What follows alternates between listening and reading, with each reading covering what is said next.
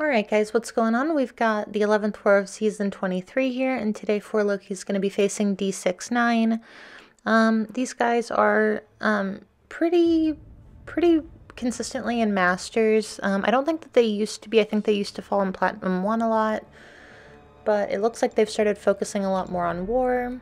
So yeah, and 4Loki, as you guys know, have had a rough season. We need to win this one or the next one to finish in Masters. So the stakes are pretty high here. Let's go ahead and take a look at their defense. I see Nick Fury on that heavy hitter and power alternator node. I have a feeling I'm going to be taking that fight. Let's see here. Blade on kinetic transference. That's pretty common. Sorcerer Supreme on Power Snack, that's just to stop Quake from taking it. Void on Node 23, that I don't think I've seen before. It's pretty good placement. I'm assuming Pete will just take that with his Ghost. 2 Metal Champions on Path 1 and Section 1. I don't think that that is ever wise, but then again, you're not really going to pick up kills on that lane usually, unless something goes like horribly wrong. Immortal Abomination on Path 8 and Section 2, that's really tough placement. His power gets really out of control there really fast. Thing and Magneto on Stun Reflect, also pretty common. Darkhawk on Kinetic Transference and Powerful from Afar, that's pretty good placement. Doom Boss and Killmonger on Stunning Reflection. Okay, so let's go ahead and select our team here and join. So we are going to be bringing in Omega Red, Sabretooth, and Quake. And you can see my mastery points are going to be really weird during this. That's because they're going to change constantly. I was doing an Abyss path during this war, so yeah. Okay, so this first fight, I would normally just fast forward through this, but it's so fast that there's really no reason to. So with Quake, what you want to do is you want to get, like he has the protection right now, you want to get to where you have the 2 concussions on him at once when the aftershocks expire. And then right at the end here, I'm going to let go of my heavy, and while he still has a concussion up, I'm not going to get the Fury, and he's not going to get his protection. So it basically completely shuts the node off. So very easy fight with Quake. Again, this is going to be maybe 40 seconds. Yeah, very easy, very straightforward, and actually pretty common. Pretty common placement. So, okay, let's go into this next one. This is going to be Mole Man. I think this is just a rank 2 Mole Man. And this is a heavy hitter. So, for anyone other than Omega, I could see this being a little bit tricky because Mole Man can shrug off stuns, kind of similar to Kingpin. And yeah, but for Omega Red, this is going to be very easy. We're going to lock in our spores. We're just going to parry a bunch. We need to keep an eye on our Fury timer here because when that expires, he's going to shrug our stun. We don't want to be in the middle of a heavy attack when he does that. So we've got 25 spores on him right now. And yeah, fight's over. Really straightforward, really easy. Alright, and then moving on now to our next fight. This is going to be a rank 3 Nick Fury on heavy hitter and power alternator. So going into this fight, I knew that power alternator is bugged currently. It combines your power instead of swapping it. And also Omega Red's Special 2 in War is not something that you want to use. It is definitely not safe to use his Special 2 in War. The second part will usually get blocked and you will just get hit. So my plan going into this fight was to just push him to Special 3. So I'm building up a good amount of spores. I'm going to try to reparry here when I can. There I was a little bit early punishing his heavy attack with mine, so I didn't get the degen. But here I'm just waiting for him to go into his second life. Right there, I probably should have rushed in and block hit him, because the issue with this is that I'm going to end up getting cornered. So here I'm just going to throw my heavy attack for spacing.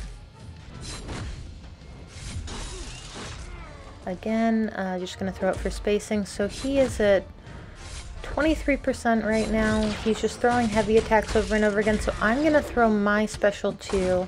I shouldn't have done that. But again, if I was able to play this fight the way that I wanted to, I wouldn't have been having to hold my power in the first place. I would have been like baiting special attacks from him.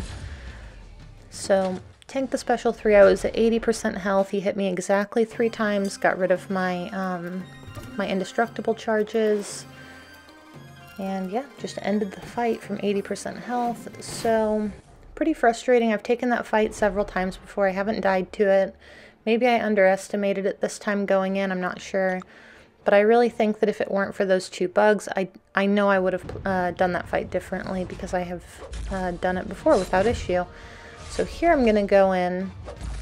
I know the spacing for punishing his heavy attack with mine, and it was just off. So the second time I was early, because I could tell that I was going to get hit with his heavy attack, so I was hoping that interrupting it would do something to help me, which it didn't.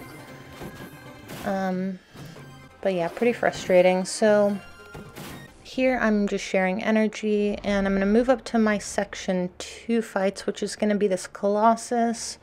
This is a really easy fight. People place him here all the time. I don't fully understand it, like, at all. But I also just don't think Colossus is like a great,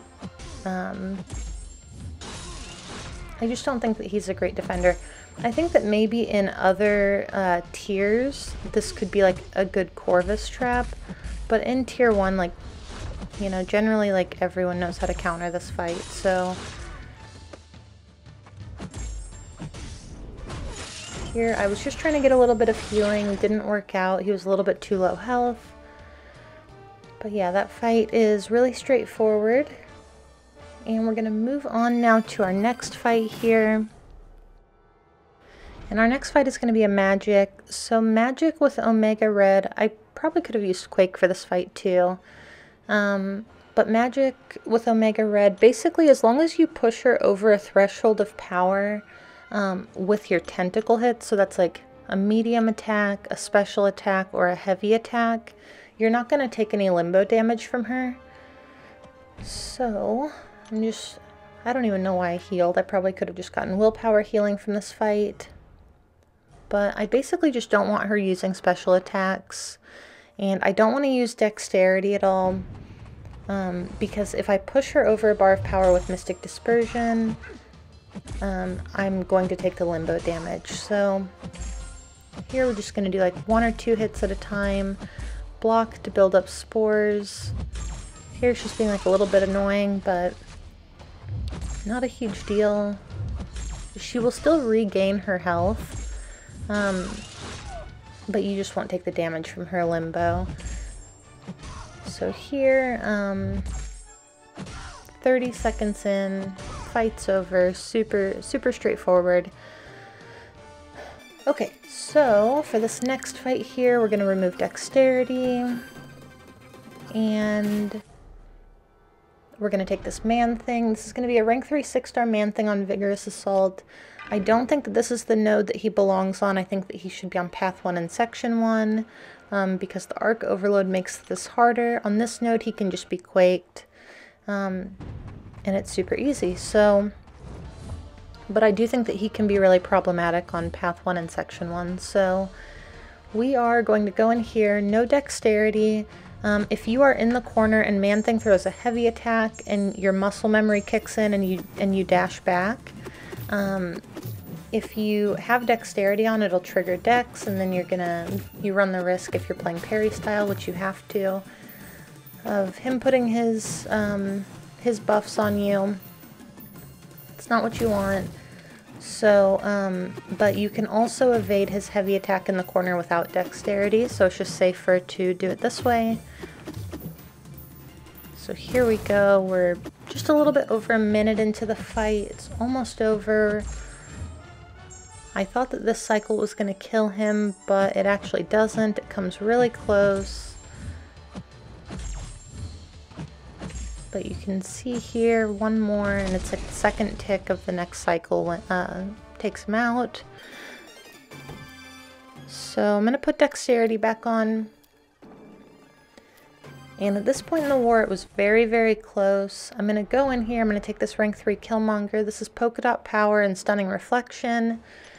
This fight can get really dicey if you get cornered. So what I'm going to do to try to avoid getting cornered is I used to always start with a heavy attack. Here I'm going to start with a combo instead. Get him into his corner, and then I'm going to start locking in my degen. So I didn't used to do this. I used to just immediately start with a heavy and then start backing him up. I think this is definitely the safer way to go with this fight.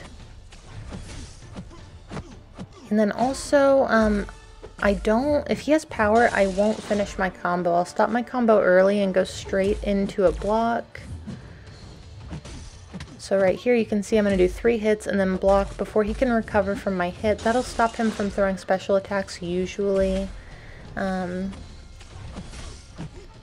here we go, fight's over. Super easy. That was probably one of my better Killmonger takedowns on this node. 25 hits. So yeah, that's actually the end of my war. Pretty frustrated with that death. And what makes it even more frustrating is the fact that we lost this war. We lost by 1 attack bonus. Again, we're just not really having a great season. That was my 3rd death of the season. And yeah, I mean, it's just, I'm not sure what's going on with us, but this puts us in a position to where we absolutely have to win our last war of the season. We're actually in the middle of that last war right now.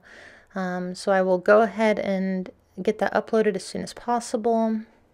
But yeah, hopefully we can finish in Masters. If not, it's not the worst thing. Like, we can still, you know, Tier 2 Alphas and the Platinum 1 rewards. The Platinum 1 rewards are arguably better. But we still want to finish in Masters. So anyway, thank you guys so much for watching, and I will see you in the next one.